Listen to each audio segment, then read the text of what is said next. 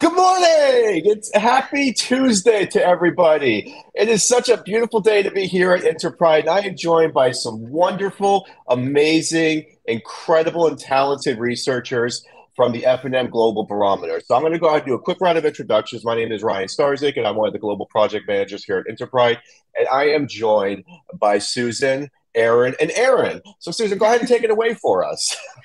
Hi, everybody. Welcome. Good morning, good evening, wherever you are. I'm Susan Dicklich Nelson. I'm the lead investigator, principal investigator on the F&M Global Barometers and a professor here at Franklin and Marshall. We're thrilled to talk to you about giving voice to LGBTQ plus advocacy legislation versus lived reality. And I'll have Aaron Maxwell and Aaron Hallenbeck introduce themselves as well. Thanks, Susan. My name is Erin Hollenbeck. I am the project manager for the F&M Global Barometers and also a research assistant from the project and a proud alum of Franklin Marshall College. My name is also Erin Maxwell. I am also an alum of F&M College, and I am a senior research assistant.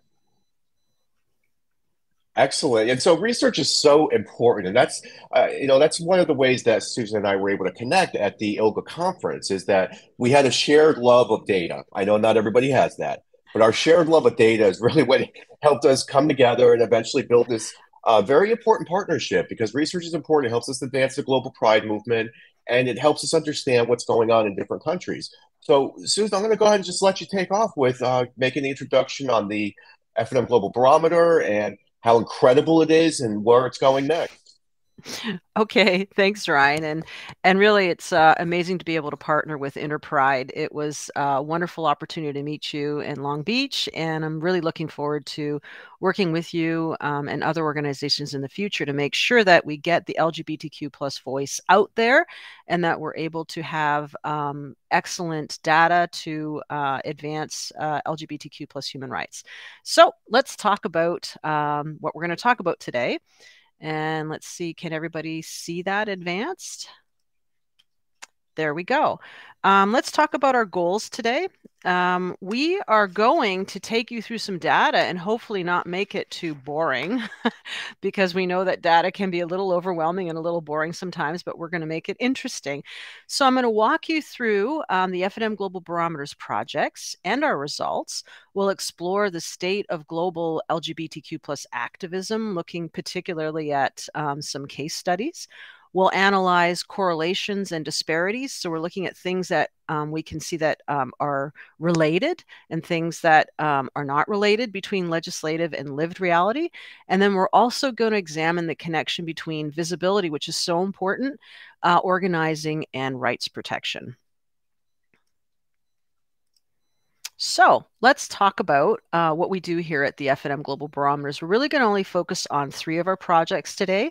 So we're going to focus on the Global Barometer of Gay Rights, which we call the GBGR. And we're going to focus on the Global Barometer of Transgender Rights, which is the GBTR. And then we'll focus on the Global Barometers LGBTQI plus Perception Index, which is the GBPI. We love our acronyms at the F&M Global Barometers. It's something that political scientists like to do. So basically what the GBGR focuses on is 27 items, and we measure the extent to which countries are human rights protecting or persecuting of sexual orientation. And the GBTR looks at 17 items, same thing in terms of 5 dimensions, and we measure the extent to which countries are human rights protecting or persecuting towards gender identity. And our most exciting newest product, as I mentioned, is the GBPI, which looks at the Perception Index. And this is where you all came in because last summer we actually launched the GBPI. And it was a survey-based, and we'll talk a little bit more about this in depth. It was survey-based, and we really wanted to hear your voice to get a sense of how safe you felt, whether you experienced violence in the past, and what was what was your lived reality in terms of human rights as an LGBTQI plus identifying individual. So let's get into how we actually do our methodology, and I'll try to make this as painless as possible. But what is our methodology behind the GBGR and GBTR? So what we look at are 5 dimensions, as you can see. So we have the de jure protection, which really looks at the laws that exist. And then we have de facto. So what is actually happening in terms of, for example, is there arbitrary arrest or other things based on sexual orientation or gender identity? LGBT rights advocacy, which is what we're going to focus on specifically with this presentation. Socioeconomic rights, items like, for example, whether there are non-discrimination for workplace or fair housing, and societal persecution. So is there violence towards individuals based on their sexual orientation or gender identity? We use unfortunately, a binary when we look at our data. So we have a 1 or 0, so 1 positive, 0 negative. And as you can see, we rank countries on a scale of A to F. So A is protecting, and F is considered persecuting. So you can see 100% is A is the best score you can get, and 0 at F is the lowest score that you could get. Whoops, we don't want to go backwards. We want to go forwards. Sorry for the lot. It's a lot to see, but this is basically our scorecard. So this is for the Global Barometer of Gay Rights scorecard. And you can see the highlighted area in yellow is what we're going to focus on today. And it's called the LGBT rights advocacy dimension. So we're going to look, for example, whether countries allow for LGBT organizations to be legally registered, whether they actually exist, whether LGBT organizations are able to peacefully and safely assemble, whether LGBT rights are allowed by the state, and whether security forces provide protection for LGBT pride participants. Obviously, we know in the past, security forces haven't always been a positive when it comes to pride participation. But in many countries, having the protection of security forces to allow for pride to happen is very important. You can see the second scorecard is the GBTR, and you can see the breakdown based on the dimensions and the various items. So we're not going to spend too much time on it because it can be a bit overwhelming and we don't have that much time. But let's get to some of the results. And so these are our latest results, the 2020 results for the GBGR and the GBTR. As you can see, it's color-coded, and the GBGR results are on the left and the GBTR results are on the right. Just some quick highlights. You can see there's a difference between how countries protect LGBT individuals and how they protect trans individuals. One of the most striking examples, for example, is the United States. It's C resistant under the GBGR. Under the GBTR, it's an F. Now, it's a pink, so it's not a dark red towards a 0 or 8, but it's still considered an F, which means it fails in how it treats its transgender individuals. If you live in the United States, that's not surprising, but it's important to have this data to be able to actually quantify and show what the situation is. The most protecting region is Western Europe, both for the GBGR and GBTR, as you can see. Unfortunately, the most persecuting regions are the MENA regions, Middle East, North Africa, and Sub-Saharan Africa. So let's get into a bit more specifics. I'm going to turn it over to my colleagues now to look at how LGBT organizations are allowed to register. Thanks, Susan. So this is probably the part that you're most interested in if you're part of an activist organization. And as Susan mentioned, we track 5 indicators related to LGBT advocacy, but today we're going to just talk about 3 specific ones. So on our map, these are the places where LGBT organizations are allowed to register. So those are the countries in green that can register there, and the ones in red are where LGBT organizations cannot register. And when we look at registration, we look at places where we look at items where organizations can actually promote LGBTQ issues. So they can't necessarily be also promoting other issues, including public health. It has to be specifically an LGBT organization. And so sometimes LGBT organizations are prevented from being allowed to register for issues such as propaganda or censorship laws. For example, in Afghanistan, LGBT organizations are not allowed to register because it would go against the quote unquote national interest. As you can see from the start of our database at 2011, at least half of the countries we track do allow registration, and that number has increased just a bit in the past 10 years. So in 2020, 130 countries now allow LGBT organizations the right to register.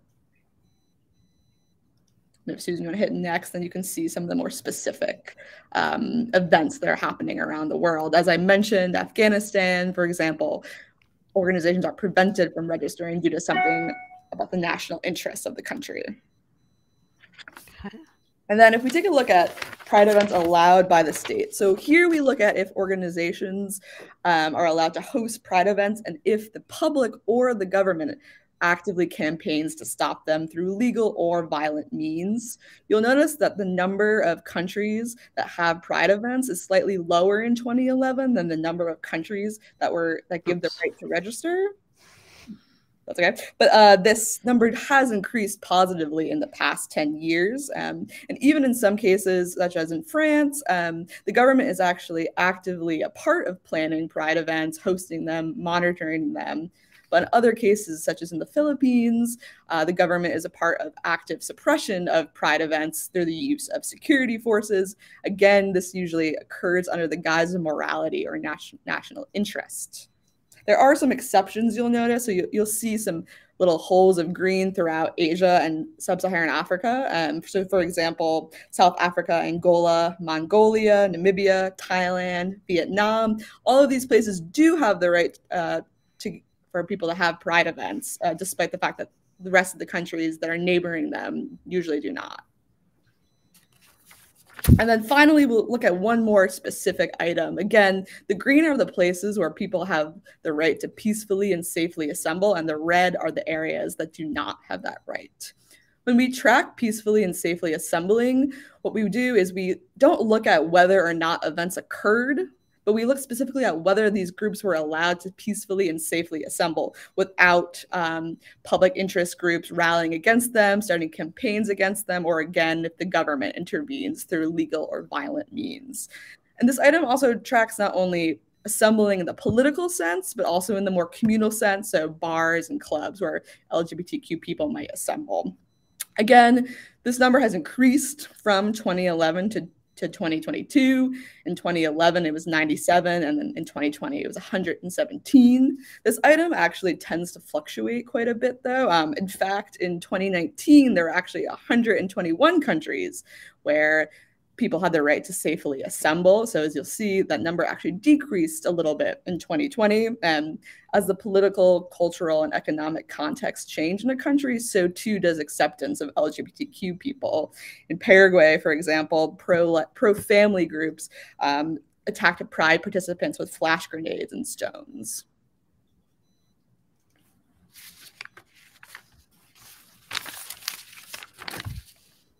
So that's the legislative reality, and that's data from our 204 countries from the F&M Global Barometer of Gay Rights and the F&M Global Barometer of Transgender Rights. And while I'm sure we all know that legislation certainly impacts our ability to live a free and full life, we know that legislation also cannot capture what is actually happening on the ground in some instances. So given this and the general dearth of data on LGBTQ lives, the F&M Global Barometers team came up with the LGBTQI Perception Index, or the GBPI as we call it. Hopefully some of you actually saw it and took it, and you know what we're talking about. But the GBPI is a survey that asks respondents to evaluate their lived realities in the country they have lived in for the past 12 months.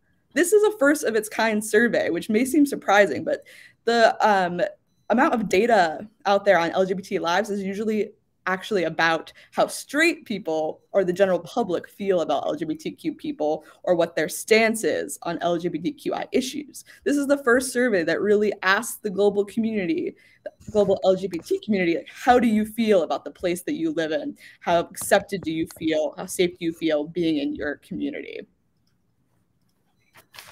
And this is the methodology of the GBPI. We launched the GBPI in June of 2022, and it ran through that September of 2022.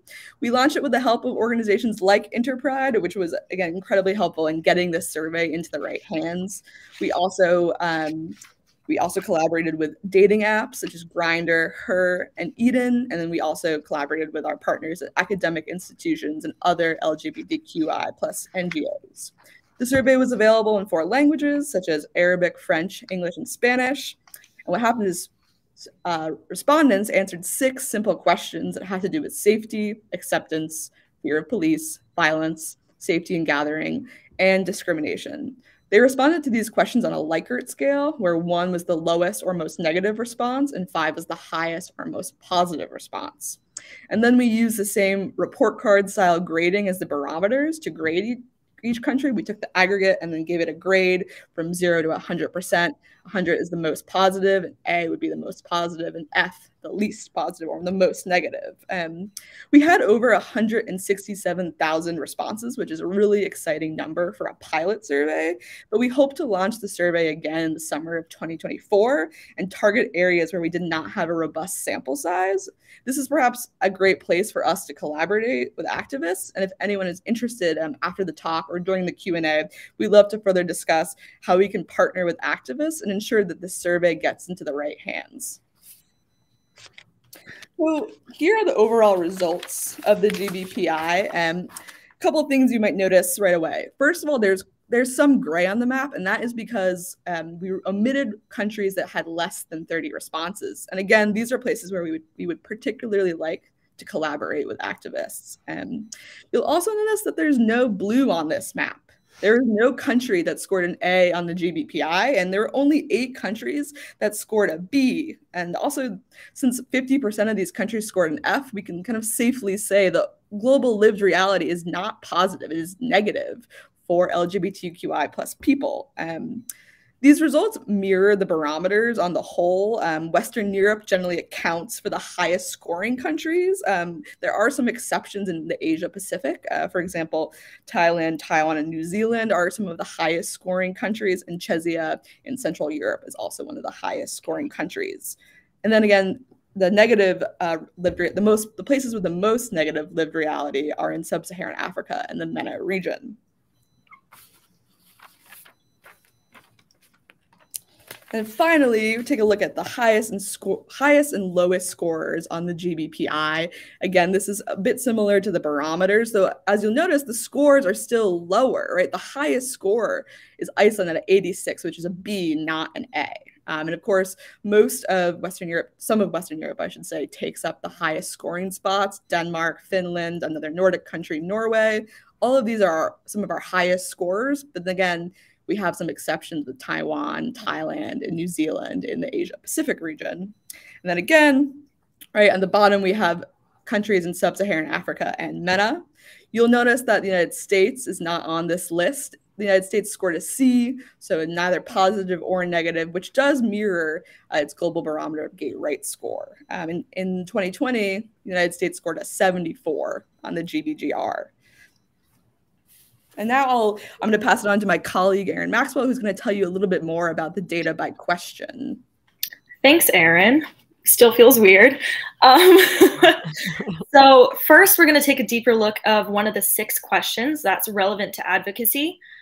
We chose Q4, which is fear of violence. So the question reads, during the past 12 months on a scale of 1 to 5, where 1 means very likely and 5 means not at all likely, how likely are you to be a victim of violence due to your sexual orientation, gender identity, or intersex status?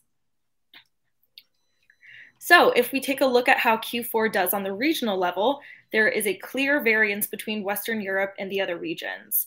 This graphic shows us that the average Q4 GBPI score, so it's just disaggregated by region. You can see Americas, Asia Pacific, Central Eastern Europe, Middle East, Sub-Saharan Africa, and Western Europe. So we can see that the MENA region has the lowest average score at 47%, and that Western Europe has the highest average score of 71%, which is more than 10 percentage points higher than the global average, which is 59%. So these are the highest and lowest scoring countries on Q4 specifically, which may be different than the highest and lowest scoring countries overall. So Finland was the top scorer, meaning that respondents felt the least likely to be a victim of violence in Finland. Syria and Egypt were the lowest scorers, meaning that respondents felt the most likely to be a victim of violence. So next, we're going to take a look at Q5. We're just introducing them for now, which is safety and gathering. So the question read, On a scale of 1 to 5, where 1 means not at all safe and 5 means very safe, how safe do you feel gathering with other LGBTI people in public? So for Q5, Western Europe still scores the highest at 77, with the Americas over 10 points behind at 64%. However, on Q5, Sub-Saharan Africa actually scores the lowest with 46%.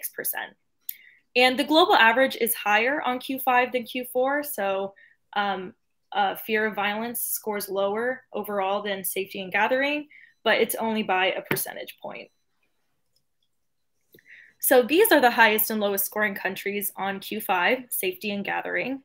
So the highest score was Taiwan at 88%, which is significant as most of the other top scorers are European. Finland, Iceland, Denmark are close behind. And the lowest score was Mali at 30%, meaning that respondents in Mali felt the least safe in gathering.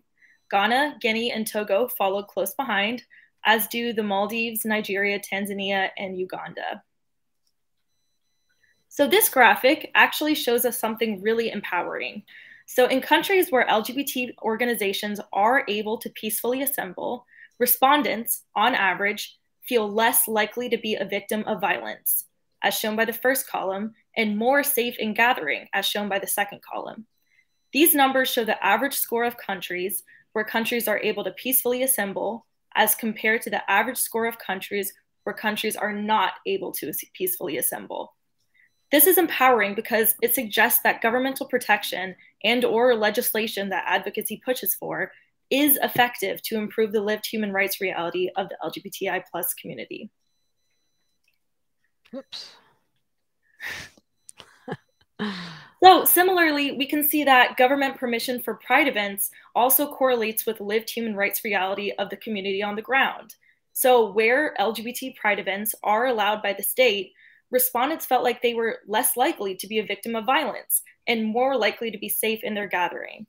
It also should be noted that the variance between the two scores is very high, as the averages are near or over 20% higher in countries where LGBT Pride events are allowed by the state. So here's the first case study that we're going to be looking at today.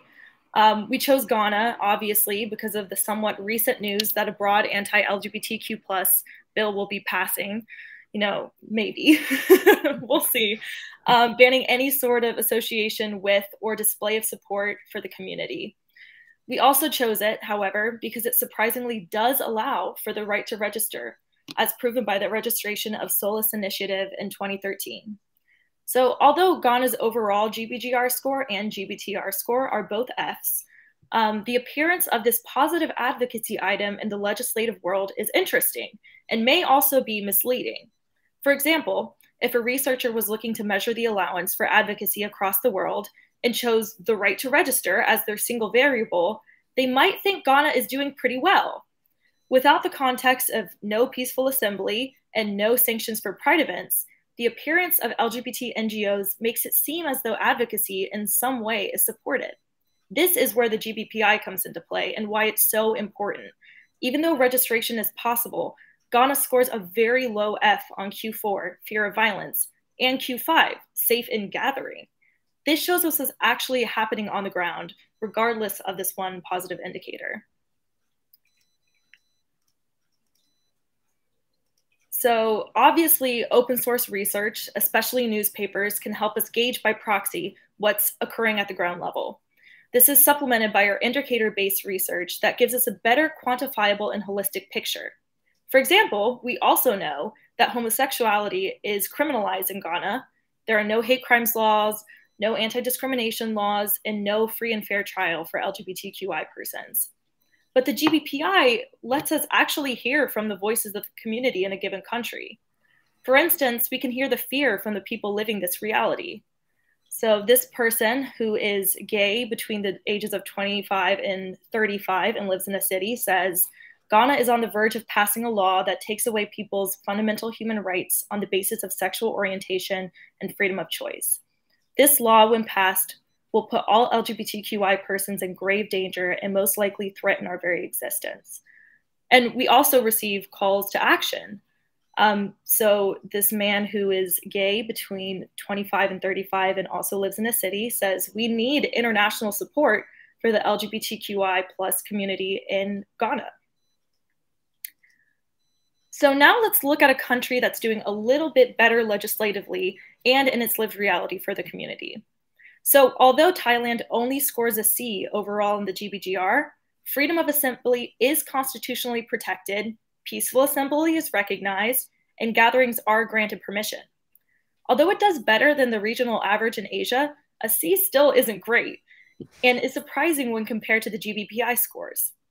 If you'll remember, Thailand was actually one of the highest scoring countries overall, and shockingly scores a B on Q4, fear of violence, and on Q5, safety and gathering. So Thailand has had pride events. If you go to the next slide, they've had pride events with no or few incidents reported, and they do have supportive security forces, workplace anti-discrimination laws, and no criminalization of homosexuality. However, as indicated by their C overall, they still have work to do, including the ratification of marriage equality. The comments from the country seem to reflect the higher perception of lived reality than legislative reality. So this person, who is also gay between ages of 25 and 35 and lives in the city, says living in a country where being LGBTQIA+ is considered normal, sometimes people forget about the equal rights. We still need the law to support our rights as a citizen. So again, kind of a call to action to us. So finally, we'll quickly look at Malaysia. So Malaysia has an F overall on both the GBGR and GBPI, but its GBPI score, so its perception of lived reality, is higher than the legislative reality. In Malaysia, there's no right to register, and applications like the one for Pelangi campaign are rejected. There's also no right to peaceful assembly, and the annual Gay Rights Festival was banned in 2011. So Malaysia has been actively enforcing its criminalization, which goes along with its lack of freedom for arbitrary arrest and its lack of free and fair trials. And with the GBPI, we know that the community is aware of their lack of rights and wants this to change. So I'll leave you with this little call to action. So this person who's gay, under 25, and is in the city says, I want Malaysia to legalize and give rights for the LGBTQ+ community. So I'll turn it back over to Susan now. Thanks, Erin. Obviously we've gone through a lot very quickly. There's a lot of data and you probably can't remember half of it, but let's talk about some of the key points that we'd like to make. The first is, as we know, protection of LGBTQI advocacy worldwide is under threat. And it's important that LGBTQI plus individuals are able to organize, that do have the protection from the state and the recognition of their organizations. It's also important to know that there is a difference between lived and legislative realities in countries, and that can be really crucial to inform policy and action. So in some countries, they look better legislatively, they look better on paper than they actually are in reality. In other cases, not as many, but with the case of Thailand, for example, we saw that the lived reality, the lived human rights reality for LGBTQ plus people was actually better than the legislative reality. So having that data and having that information, especially as we talked about the dearth of LGBTQ plus information being available and data being available, it's very important to collect that data and get the voice, to hear your voices from the ground. Unfortunately, if we look at the GBGR or GBTR or GBPI, we still see that the majority of countries in the world are still persecuting of sexual orientation and gender identity minorities. Again, it doesn't matter if it's the GBGR, the majority of countries scored an F, or the GBTR, they all scored an F. And as we noted with the GBPI, no country actually scored an A. And the best country was an 86% with Iceland. We have to recognize, and it's important to recognize, that progress is happening. It can be depressingly slow, and it is marginal. Some regions have been progressing much quicker and more widely than other regions. And we do have to take into account some of the worrisome trends that are happening in countries like Uganda, for example, and potentially Ghana.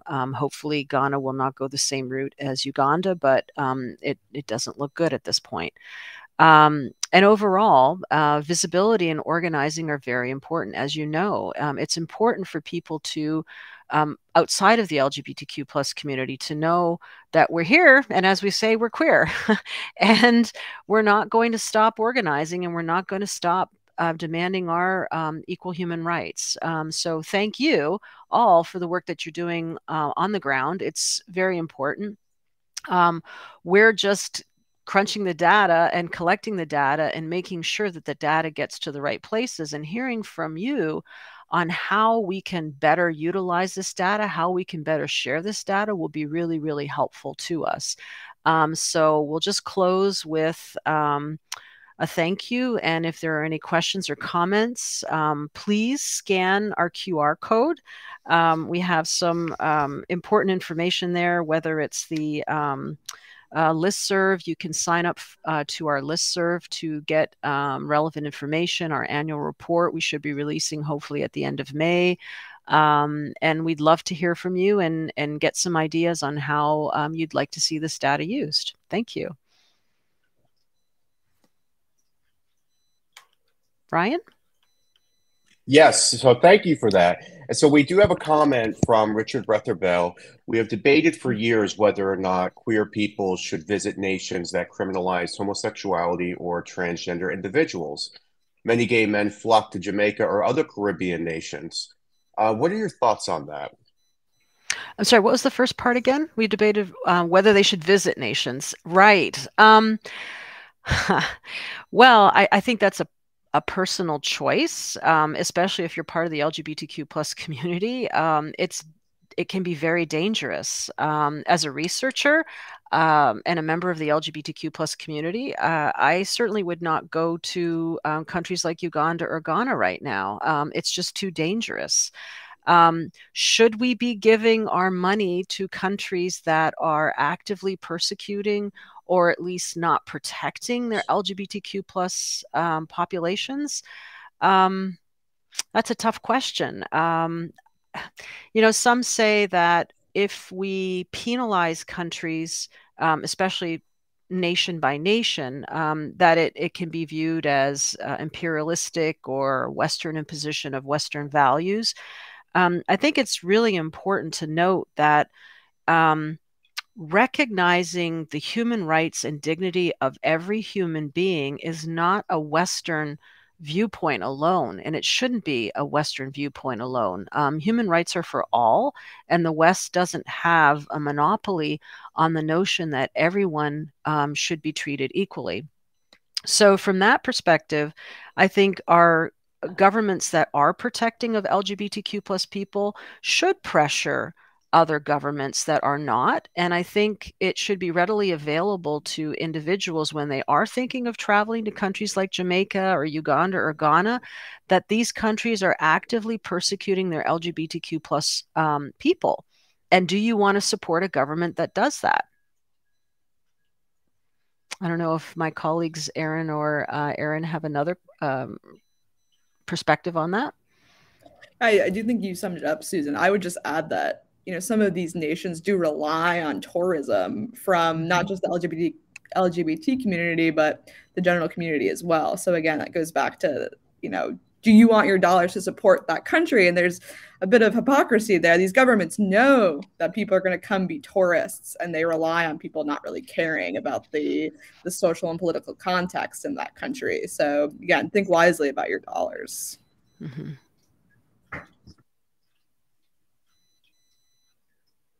Yeah, that's a good point, because there's so much persecution going on around the world right now that we, as the queer community, we really have to be more cognizant of the lived realities in these locations. And that's why this survey is so vital and important, because it could give us a perspective that we didn't have before it came out.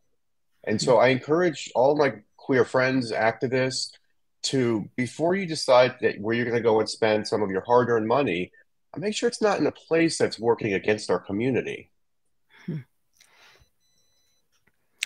Yeah, absolutely. I think there are wonderful places that are very human rights protecting. And perhaps another perspective is asking members of the queer community in those countries that are persecuting what their preference would be. Do they want people to come to their country and spend tourist dollars in their country? Do they want people to know what's happening on the ground, or do they want their government and their society to be shunned by the international community because of their lack of protection? Sometimes exposure and seeing and visibility is really, really important, but do we actually have to go to that country and give that country the money at the same time is an interesting question. Just for It the record, I'm definitely never is. traveling to Jamaica until they become more human rights protecting. It's a slow moving ship in Jamaica. There's some hope on the horizon, but there's still a lot of work to do. Now, what do you encourage activists and pride organizers? How can they use this data for their, day-to-day operations, or what would be some of the ways that you think that they could benefit from obviously leveraging this information for their own local advocacy work? Sure, it's a great question. Pressuring their governments, publishing reports, letting people know what the situation is on the ground, verifying whether our data is correct legislatively and lived reality.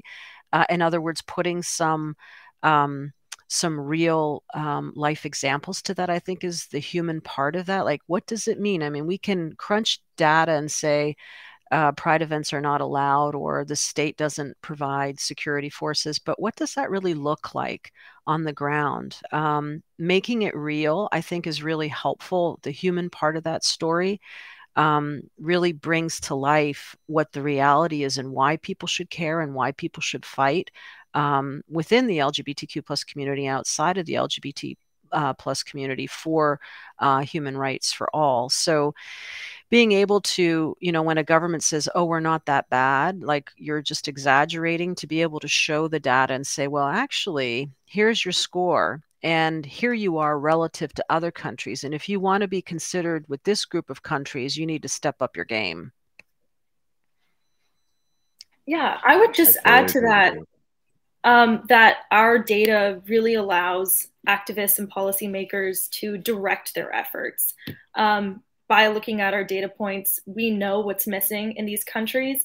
And sometimes, especially on our human rights report cards, there's items that are, really far ahead in the future for a lot of these countries. So gender affirming prison accommodations, things like that, that a lot of governments might not even be considering or thinking about.